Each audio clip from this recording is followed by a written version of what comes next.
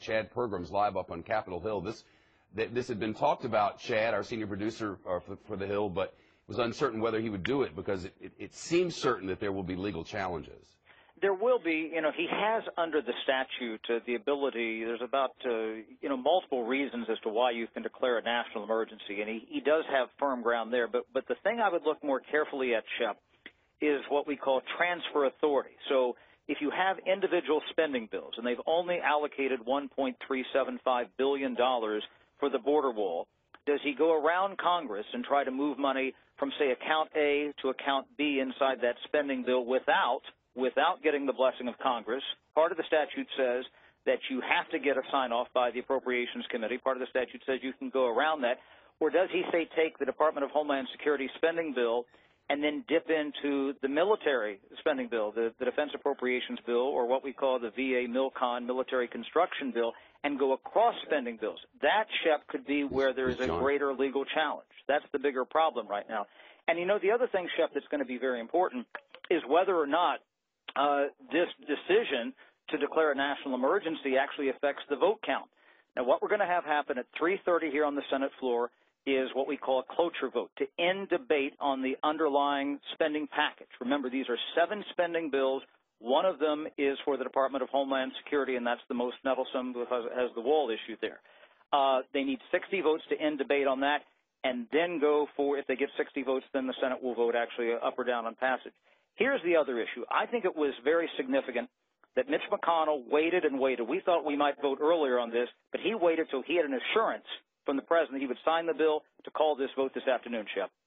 This matter of declaring a national emergency, John Roberts we'll go to John Roberts at the White House in just a minute, but John, this is something, to what degree there is really influence, I don't know, sitting here as one who does the news and doesn't do the commentary, but all the people who are out there making noise for him have said, okay, go ahead and do this, but you better sign a national emergency.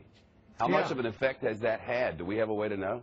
Well, I think he's got a lot of backup from people like Mitch McConnell. He's got backup from Senator Lindsey Graham, who weeks ago said that the president should give a certain amount of time to negotiations, and if he doesn't get what he wants at the end of the negotiations, declare a national emergency. I just got off the phone with a White House official who says, in fact, that, McConnell spoke to the president, and that's what was said in the conversation.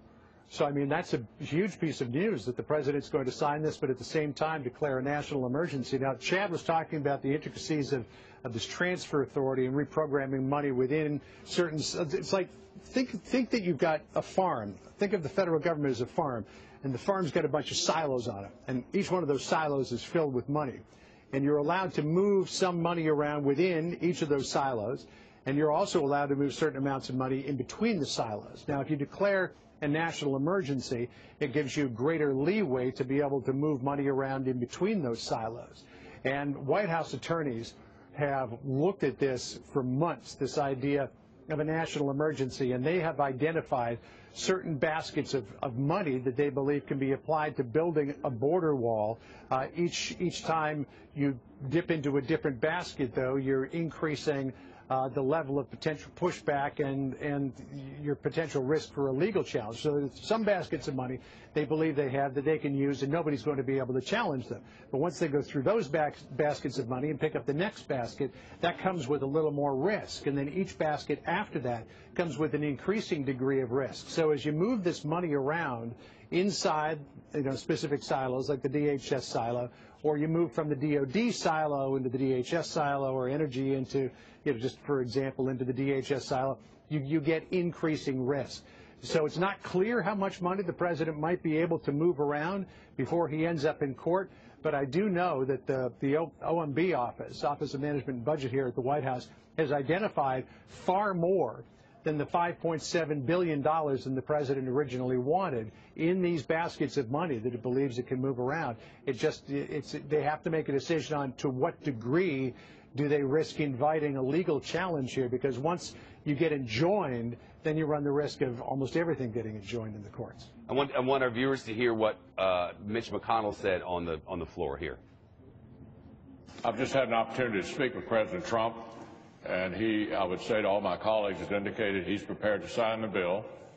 He will also be issuing a national emergency declaration at the same time. And I've indicated to him that I'm going to support the national emergency declaration. So for all of my colleagues, the President will sign the bill. We'll be voting on it shortly. So there's Mitch McConnell. John Roberts, what's the national emergency? Well, first of all, the reaction is wow. I mean, a lot of people thought that the president might use this option, but there was a lot of thought that he probably wouldn't use the option. He has said many, many times that he would rather do it legislatively, but it's clear that the president thought that he could not do it legislatively, so now he's going to declare the national emergency.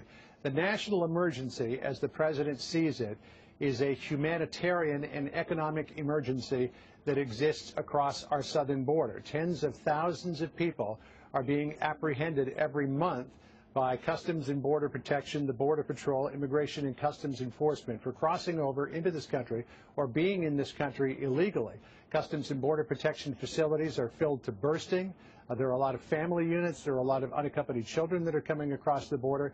And the president believes that the best way to deal with that is to build a border barrier, add an additional 200 and some odd miles of fencing, particularly in Texas. But here's the rub with that. When you're talking about these migrants, these illegal migrants from what are called the Northern Triangle countries of Honduras, El Salvador, Guatemala, Honduras, Guatemala, Nicaragua, and El Salvador, they are people who simply want to get their feet on American soil so that they can be picked up by the Border Patrol. And the president himself, a couple of weeks ago in response to a question I put to him, acknowledged that because you cannot build a fence right on the border in Texas, you can't build it in the floodplain of the Rio Grande, you have to build it a couple of 100 yards in. In some cases, the wall is a mile in from the border. All those people have to do is cross the Rio Grande, and in some areas you can float across, in some areas you can walk across. And if they get their feet on U.S. soil, they give themselves up to the Border Patrol, they get into the system where by and large they get released into American society. Some of them do return for their appointed court date, some of them don't. Even if they come for their first court date, they very often don't come for their second court date, and so they disappear into American society. So build as much wall as you want in Texas. You're not going to stop the problem of these migrants who want to get caught by the Border Patrol from coming across. Now, where it could help is people who don't want to get caught, who get into the country. That would include people who just want to disappear into American society right away. They don't want to get caught by the Border Patrol. That could include criminal elements. It could include human traffickers. It could include drug smugglers and other people with nefarious intent to get across the border. They would get caught up, ostensibly, theoretically, by this wall, which would give Customs and Border Protection time to get to them before they hit these what are called vanishing points and disappear into the United States. So from that standpoint, it could be beneficial for Customs and Border Protection. But in terms of stopping the flow of migrants who are coming up from Central America who just want to put feet on U.S. soil, it wouldn't do much to stop them. And the president has admitted that. Shep? All right, John, thanks. It took just over an hour and about 7 minutes for that vote to take place, and it's confirmed by a vote of 54 to 45. Bill Barr will return to that job he previously held from 1991 to 1993 under President George H.W. Bush, and he's going to immediately face intense scrutiny from two Democrat-controlled House committees, Judiciary and Intelligence, who are preparing broad investigations. Now, that vote ran almost down party lines. We saw a similar pattern that we saw in the procedural vote, where three Democrats crossed over. That is Sinema of Arizona, Manchin of West Virginia, and Doug Jones of Alabama. One Republican objection, Rand Paul, but the main objection came from Democrats that Barr would not remain independent, taking control over the special counsel's Russia investigation. In repeated questionings, Bill Barr made clear that he would not stand in the way of letting it run its course, and he pledged to make public as much of its findings as possible, but he stopped short of promising it would be released in its entirety. And that was a sticking point angering Democrats who worried that he might try and suppress critical portions related to the president in the findings based on Barr's expansive view of executive powers. Now, under special counsel regulations, we need to note, Mueller is required to provide the Attorney General with a final confidential report of findings. And those regulations also require the Attorney General to inform Congress of those findings. They do not, however, require Barr to release all of the information publicly, giving him some latitude on what and how much to release. Judiciary Committee Chairman Gerald Nadler has reportedly hired 2 veteran lawyers and Trump critics who will dig into Mueller's conclusions when they are released. And in the Senate, we're already hearing about a bipartisan bill put forth by Senators Grassley and Blumenthal that would require Mueller's report to be made public, removing Barr from being in the position of deciding exactly what to release. And now we're already getting, while that long hour vote was taking place, we're already getting reaction. White House Press Secretary Sarah Sanders saying that it was a major victory for justice and the rule of law. And we got some feedback, a statement from Dianne Feinstein, the ranking Democrat on the Senate Judiciary Committee, saying that she could not see that Barr demonstrated his independence, saying that Barr refused to commit to its findings, and that was disqualifying. Can I just stop you for 1 second? Did you say that Representative Nadler is already planning to go into whatever gets released by Robert Mueller that has not been released by Robert Mueller yet? That's right. Reportedly, we are hearing a story today that Nadler on the Judiciary Committee has hired 2 veteran lawyers and Trump critics who will dig into Mueller's conclusions when they are released in whatever form it is, whether or not it is partial or in its entirety. So Bob Barr takes the job again, and he is going to be immediately cast into fire.